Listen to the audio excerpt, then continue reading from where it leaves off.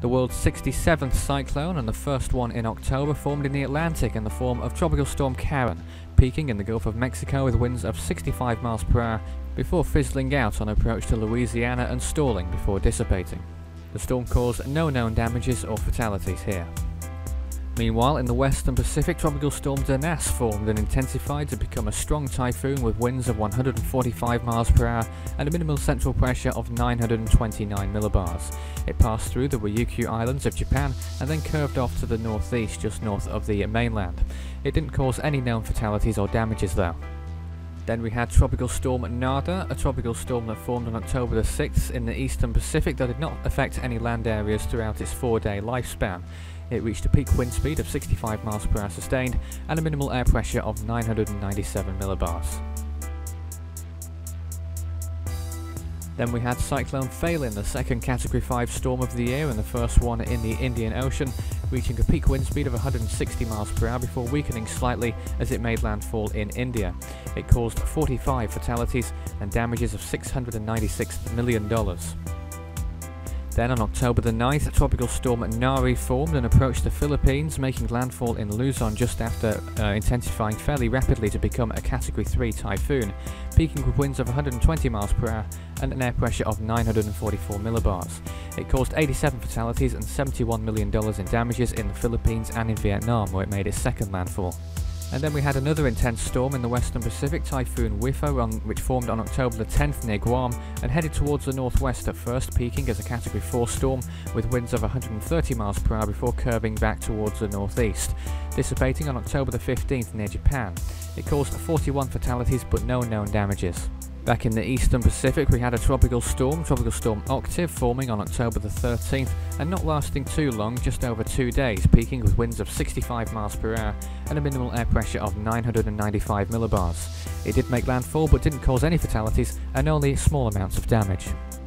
This was swiftly followed by Tropical Storm Priscilla, which formed on October the 14th and only lasted a day or two before losing tropical storm status and eventually becoming a remnant low on the 17th. It remained out at sea and so did not cause any fatalities or damages in any land areas.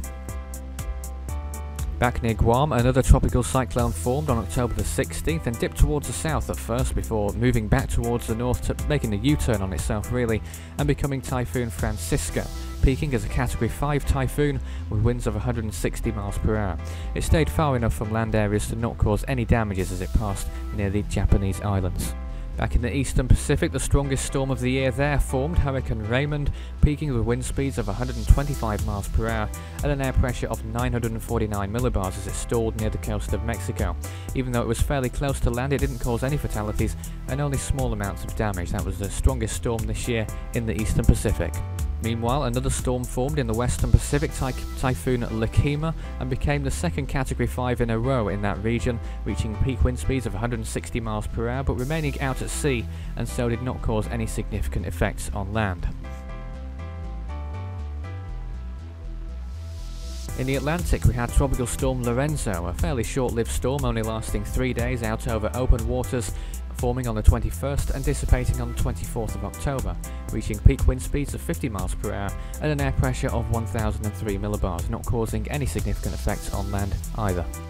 Then we had our first storm of the 2013/14 Southern Hemisphere seasons, this time in the southwestern Indian Ocean, forming on the 27th and dissipating just a day later on the 28th, Cyclone 1.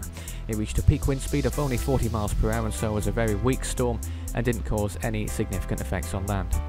The world's 80th storm of the year was Typhoon Krosa, forming on October the 29th in the Philippine Sea and grazed the northern coast of Luzon as a Category 2 typhoon before peaking in intensity out in the South China Sea with winds of 115 miles per hour and an air pressure of 948 millibars. It caused 4 fatalities and $6 million in damages. The final storm of the eastern Pacific season, Tropical Storm Sonia, formed on the first day of November and dissipated on the 4th over Mexico after making landfall there. It reached a peak wind speed of 45 miles per hour and did not cause any fatalities or damages in Mexico or indeed anywhere.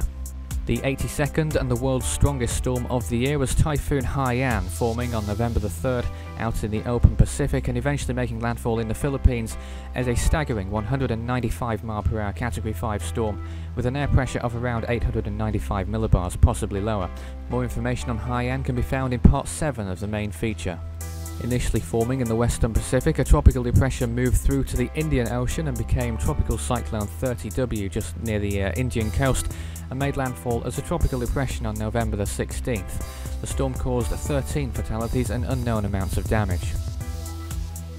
On November 14th, a very short-lived depression, Tropical Depression Podul, marked as a tropical storm according to the JMA, moved through to the Vietnamese coast, making landfall there as a 35 mph storm with an air pressure of 1,000 millibars.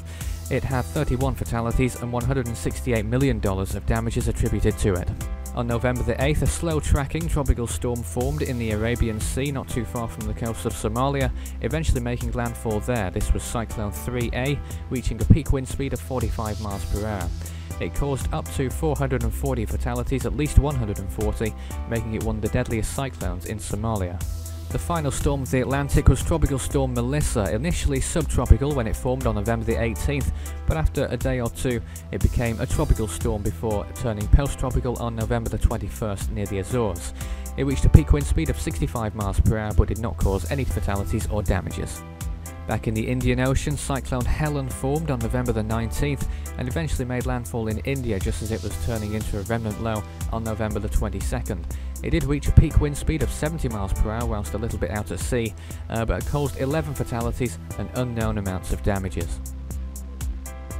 In the Australian region, the first storm of the season formed on November the 20th and became Cyclone Alicia, making landfall in northern Australia over the next few days as a tropical storm and regenerating in the Gulf of Carpentaria, eventually dissipating for good on November the 27th inland in the Northern Territory.